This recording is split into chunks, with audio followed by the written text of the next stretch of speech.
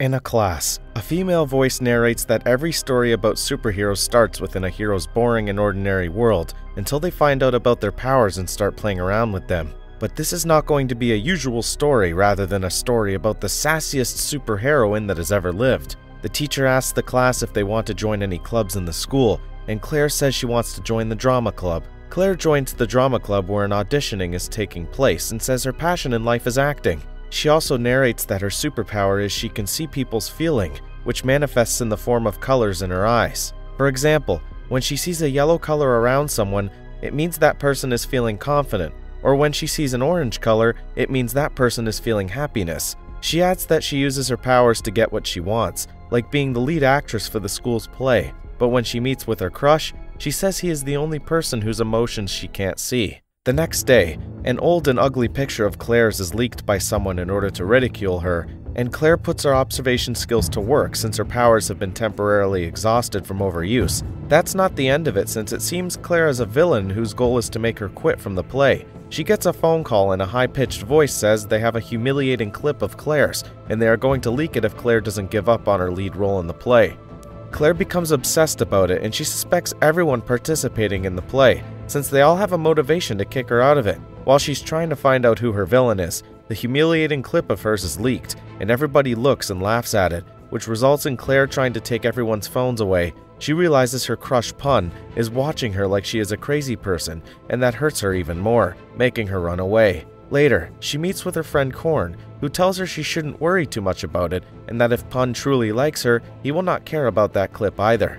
Claire has been removed from the play and replaced by her close friend Pang, but that doesn't stop her from crashing the play when it starts, and revealing that she knows Pang was the one who set her up. Pang admits it and tells her she did what she did because Claire treats people like garbage.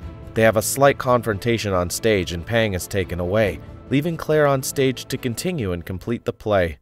When she is done, she has a talk with Pun and thanks him for giving her all the information on Pang. Pun tells her she is cute when she wears her glasses, and Claire is finally able to see a pink color emanating from Pun, which is definitely a good sign for them. Pun starts presenting himself to the board of teachers while they tell him he is the most perfect student they have ever seen, before they start arguing in which event should he participate in the student competition. Pun gives them the solution to it and tells them he would like to participate in all of the events of the competition. Later on, he meets with Claire and they dance tango together. When they reach their final move, Claire expects him to kiss her, but Pun lifts her up. Claire complains about it and tells him he should have kissed her, but Pun says practice is practice and should be taken seriously, which in turn makes Claire explain that even though he is a super perfectionist, he should at least enjoy the time they spend dancing together. Throughout the film, we see that Pun is occupied with lots of activities, and he strives to be the best he can in all of them, but he faces some issues which might have something to do with depression.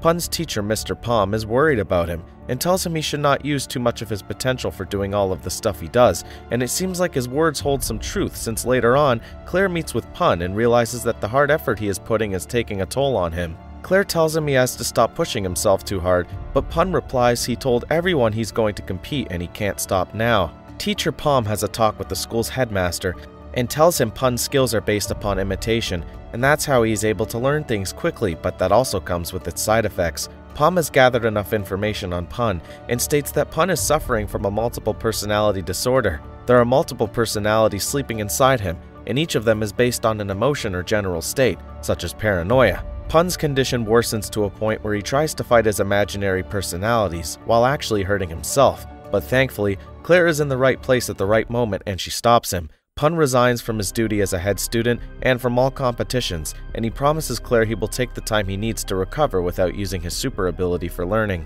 In the next scene, Teacher Palm announces that Wave, a student who happens to be Pun's biggest rival, is going to be the new head student. Wave suggests a new rule and places the students that have not yet discovered what their super abilities are on cleaning duty so that they have more time to concentrate and reflect on themselves, a suggestion that is accepted by Teacher Palm. The headmaster meets one of those students, Pang, and asks him for a favor, which is to deliver a letter to another female student, Mon.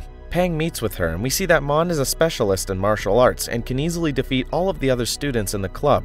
Pang decides to stay around for a while, and he becomes a witness to a weird incident when one of the girls that are part of the martial arts club goes insane, to the point where Mon has to hit her in order to stop her. Everybody thinks that a mysterious student called Duke is the one who drugs people somehow, but Teacher Palm calls Mon and tells her they found a stimulant pheromone on her towel, and it was her sweat that made people act like zombies. The problem becomes worse when everyone that was previously in the same room as Mon becomes polluted by her pheromones and starts becoming aggressive. That is until they stumble upon Mon herself, who uses her martial arts skills to neutralize them.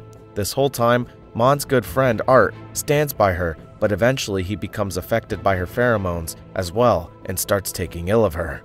He tells her she is a cheater because of her super ability, but that's unfair for the others who put real work into being good martial artists. Art attacks her and Mon has no choice but to disarm him and knock him down, before she meets with Teacher Palm, who is the one to explain to her that her pheromones transfer through all of her body fluids. Pang walks in the gym and sees one of the other students of the club being in a frenzy and beating up Duke. Pang tries to stop him, but the other students start blaming him for all of his miseries and beating him up as well. Pang gets angry at some point and grabs his arm, telling him that if he is going to be that much angry, he should start bumping his head on the wall until he drops dead. The student follows his command and bumps his head on a steel post while Pang can't understand what is happening. Eventually, Pang runs near him and yells at him to stop, which really makes him stop, which in turn makes Pang understand that maybe his super ability is ordering others to do stuff. Later, Teacher Palm is keeping Pang and Korn after the class and expecting them to tell him anything, but the two of them tell him nothing. When they are left alone, Pang asks Korn how long he thinks Palm is going to keep them there, and Korn replies he is probably expecting Pang to tell him what happened in the gym incident. Right after that, we see that Korn is occupied with taking pictures of his friend Claire, who he is in love with, but that doesn't last long since there is another girl that comes into his life, Koi. Koi is a part of the Journalist Club, and she tells Korn that she wants to expose the gifted program of the school due to what happened to her friend from the Journalist Club in the gym incident, where she got attacked by those students in a frenzy. Korn and Koi spend more and more time together, and they reach a point where they kiss, and Koi helps him make a visual transformation by dyeing his hair blonde. Claire approaches Korn and tells him that his girlfriend is trying to expose the gifted program, and that's why she is spending time with him, which has the opposite effect on Korn and feels tired of everyone trying to mess with his life and control it. He takes Koi with him and shows her all the secrets of the gifted program, while being unaware that Koi is using a USB flash drive to copy the confidential files. Korn runs after Koi along with Claire and Pang, but Koi is actually stopped by Wave, who hacks into her computer and deletes all of her files.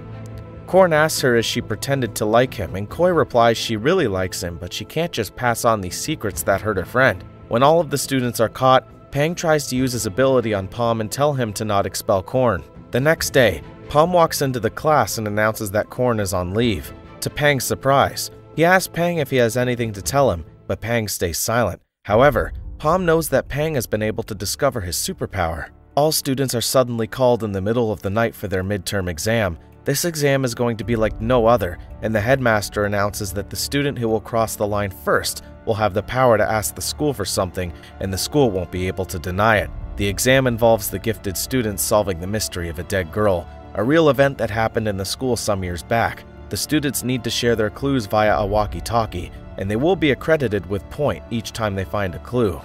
At first, the plot indicates that the murdered girl, Nisha, had a female friend who was jealous of her, all the while she was being relentlessly bullied. The other girl, Whippowie, poisoned Nisha, and then she tried to poison the whole school through a water tank, but Nisha was a gifted student and she survived the poisoning, while at the same time she warned the school about the poison in the water tank, which resulted in Whippowie being arrested. Nisha was the first gifted student of the school, and that's when the gifted program started. But as it seems, the story is not finished, and Pang finds a special clue the next morning, which allows him to uncover what happened in reality. There was indeed a dead girl at that incident, but the girl was Whippowie, who was pushed over the roof by Nisha because she was mad at her friend for trying to poison her. Pang has a talk with the headmaster, who tells him the moral of that story was that he has to protect gifted students from the jealousy that inferior students feel towards them. Pang disagrees with him and tells him that everybody is equal and they should be treated as equals, because he thinks this lack of fair treatment is what causes the problem in the first place.